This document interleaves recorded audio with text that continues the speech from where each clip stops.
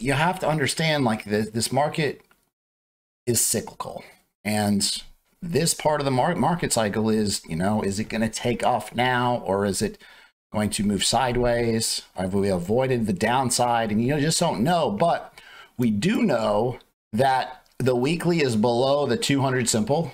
We also know that the daily is above the 200 simple.